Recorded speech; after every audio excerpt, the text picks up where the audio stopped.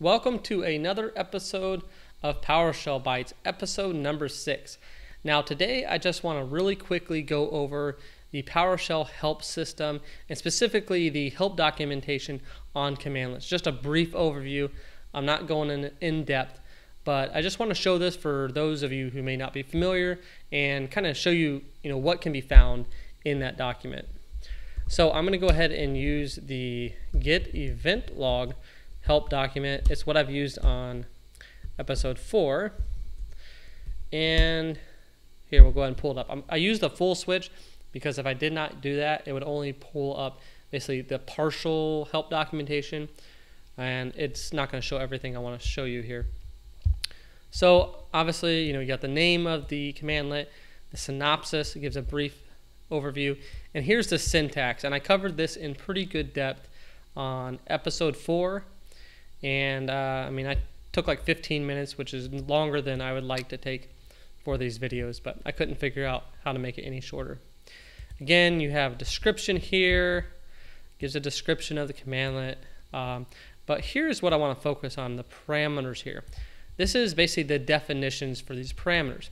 So if you watch, say, episode 4, and you see this parameter after, and I talked about how it accepts a value of date time. You may know that, and you also may know by seeing these square brackets. That's optional, but you may not really know what that even means. What does after mean, and what's the context of that? So if you go down here to the parameters, it tells you, and it gives you some more information. It says gets only the events that occur after the specified date or time. Enter a date time object such as the one returned by the get date command. So it gives you a little bit more information. Now you knew it took a value type of date time, but it tells you, hey, what commandlet actually produces that object type. And over here it gives some information saying required, which is false, which you could also find out in a syntax, based off the square brackets, meaning that it's optional. It also talks about positional. This is not a positional parameter. You must use the name. It also talks about here the default value. I don't believe this commandlet has a parameter with a default value, but let me see. Get service, the name parameter for get service has a default value of asterisk, which is a wildcard. So when you type in get service, it pulls all of them up without you actually having to type anything. Now here's accepting pipeline input. I have not covered that yet. I will be covering that in probably a couple different episodes here in the future. But for right now, I'm going to go ahead and skip that. But basically, it says if this commandlet accepts input through the pipeline.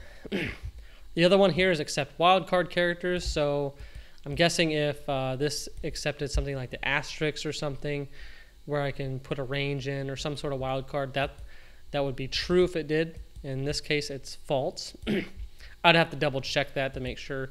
I'm not sure what I'm saying there is correct, but I'm guessing that's what it's for. So when I typed in, help star service star, and it finds all the commandlets with the name service, that parameter probably accepts a wildcard character. Would be my guess, anyways. And again, it keeps going on here. It gives you all the different definitions of the different parameters and a little bit more information. So go ahead and scroll through here. There's a lot of parameters.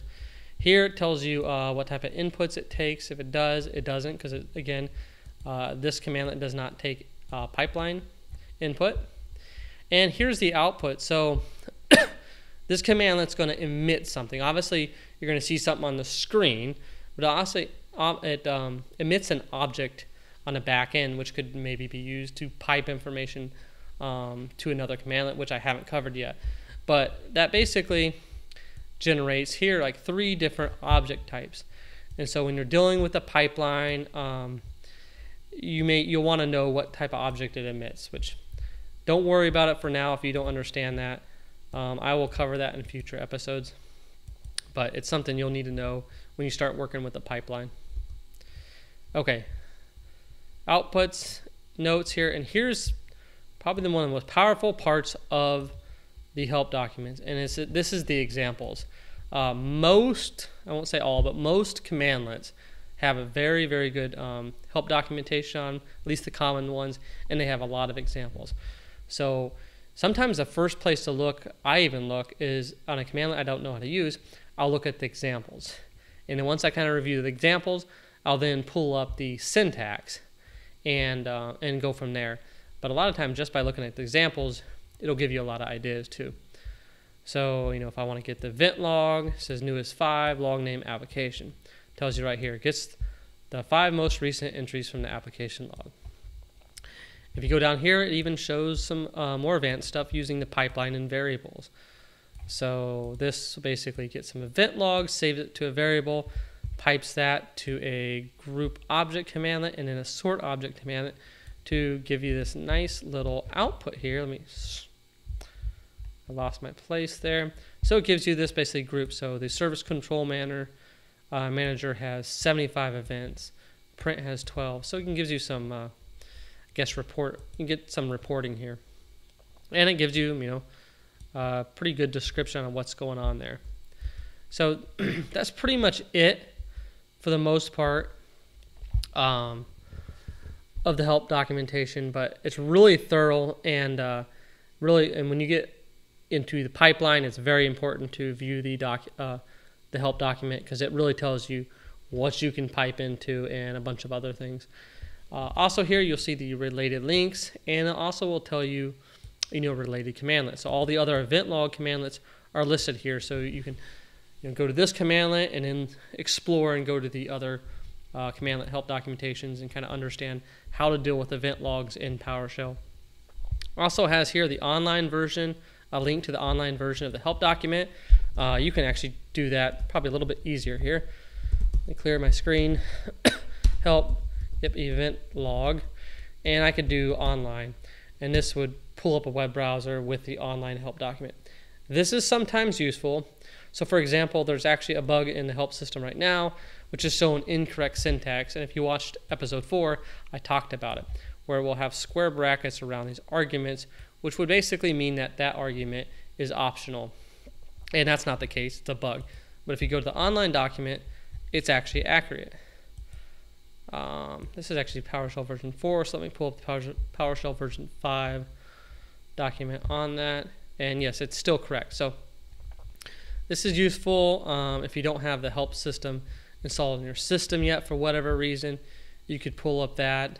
And again, if you want to see all the options with the help document, well, it has with the help commandlet, you can pull up its help document. But that pretty much covers this up. I just want to do a brief overview of that. And anyways, I hope you join me for some future episodes. Thank you.